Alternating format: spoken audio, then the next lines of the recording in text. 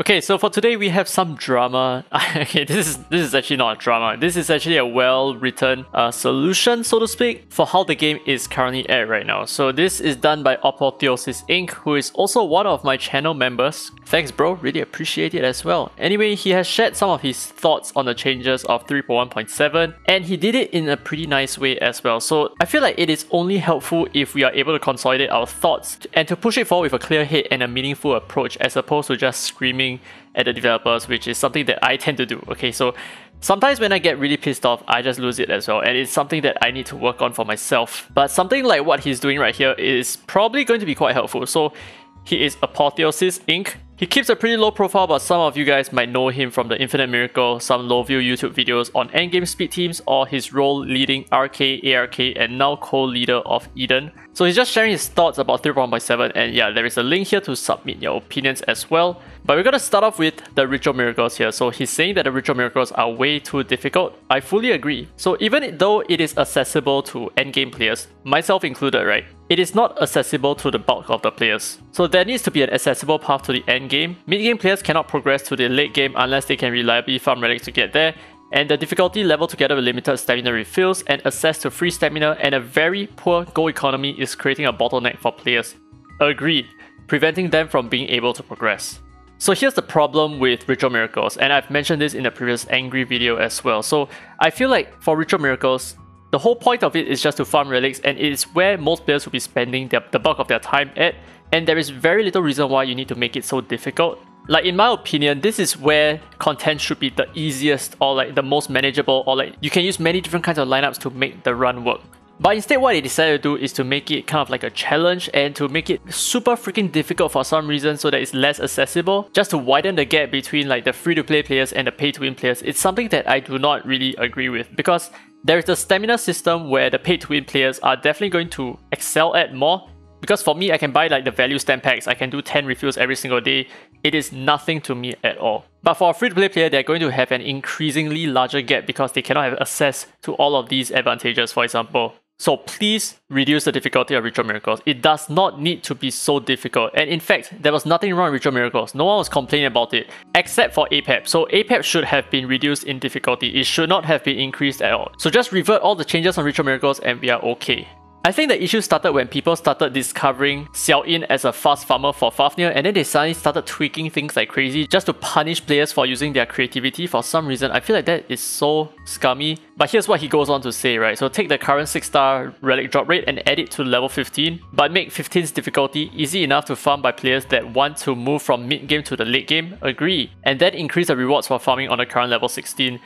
This could be more relics, a higher chance to get more flawless relics, and blah blah blah blah. This is a hit or miss in my opinion, because there are some players who are going to say like, oh, that then widens the gap of the pay-to-win players or like the whales versus the free-to-play players, because for example, if I'm able to farm the new challenge difficulty, then some other players are going to feel left out, right? So this is a little bit touchy-feely in my opinion. But then again, it is also true that, you know, some of the weaker players, they can build slower teams to run the same content with a little bit more time, which I think makes a little bit of sense as well. But you know, gauging by how DADDYF Games have designed the current Chronos, APEP and Fafnir, I don't think they actually understand what it means to have a diversified set of espers. It is somehow just going to fall back into a cookie cutter team again. I mean, just think about it. Chronos and APEP, how has that changed in the past? It has not changed at all. It is still done by DPS lineups, and yes, you did add like maybe the need for disease and all that, but you are still using the same strategy, just defense break and a lot of DPS, and that's it, same thing. Next, gold, stamina, and experiment. So the devs mentioned poor gold economy in the recent notice. Adding more gold to Ritual Miracle will help, and players would appreciate having a gold economy where they could gamble with relics to improve themselves. Okay, so this is the thing, right? I feel like in the past where practice stages was kind of like the best place to farm gold, although I will still say that relic farming is the best place to farm gold, I feel like it's better if they stuck to the same format and just put the gold, or at least the bulk of the gold, back into Sonic Rifts so that you're farming for both gold and EXP at the same time. But they've already mentioned that they're going to add more gold into Ritual Miracles, so I guess that will still help.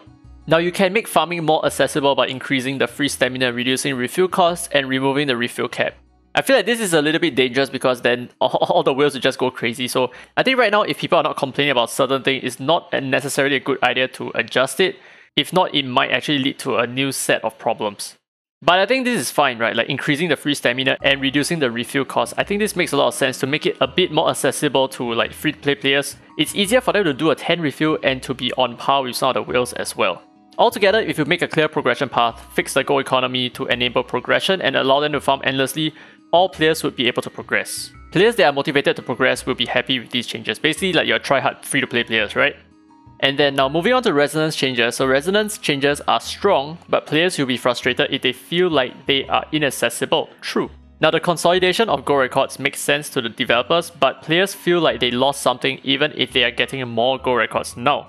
This could be addressed by increasing the gacha rates. This is also a very sensitive topic. I'm not sure whether, or rather should I say, of course players will be happy about this, right? Let's say if you increase the gacha rates to like 100%, people will be super happy about it, but is it necessarily going to be good for the balance of the game? I'm not sure. I feel like the gacha rates are currently okay because the amount of summons that we get is quite high right now, to be honest. Now you have increased rates using PT systems alone thus far. Just increase the base rate a little bit to improve players' experience using the records that they have or earn.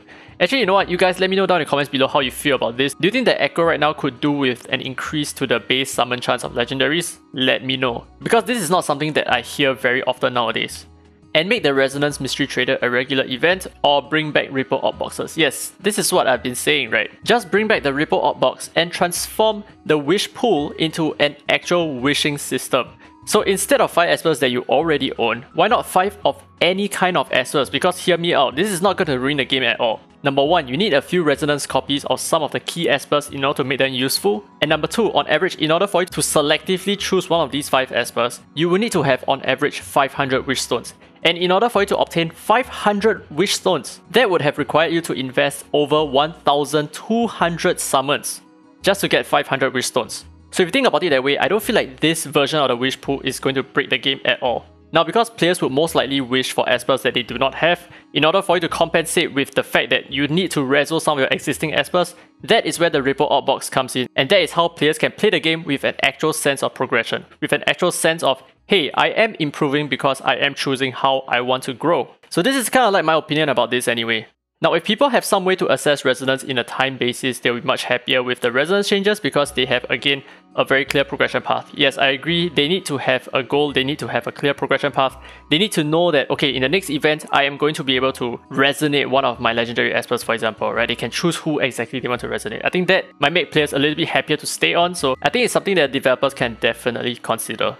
Next is the dead endgame. So endgame needs rewards and competitive gameplay. Whales and progress players are floundering nothing to do with all their growth. Now, I personally have way too much to do because I have to make a lot of content, so I'm actually quite far behind on some of my endgame content, like Infinity Tower for example. I have barely ever touched it just because of how much time it requires and just how I don't really benefit all that much from it because number 1, most of you guys don't even care about it anyway, and number 2, the rewards are not exactly that good for the effort that I need to put in. But anyway, that's just me. Also add rewards to top-end gameplay to encourage growth, and add competitive gameplay to keep players engaged and playing beyond farming daily. So he goes on to explain what he means. So for example, holo battles, increase the rewards for top holo battle clubs, improve holo battle matchmaking. Yeah, this one has been, we have been talking about this forever, right? Improve the holo battle matchmaking. I do not know why I'm still facing like low-end clubs. So it has been months and months and months and they have not actually fixed this yet. And now for Point War, add seasons, a bi-weekly reset of rating above Point War 16 to allow players to compete for 17 and 18 regularly. I agree with this sentiment because take a look at this, right?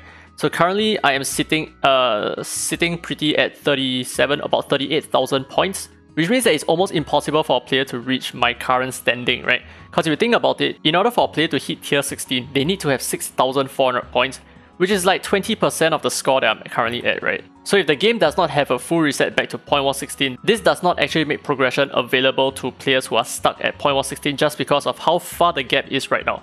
I do feel like this makes a bit of sense. But of course, a lot of the endgame players are going to hate me for that because they have worked so hard to obtain such a high score, for example. I understand as well, but I'm trying to think from a majority perspective and to enhance fair play and general competitiveness.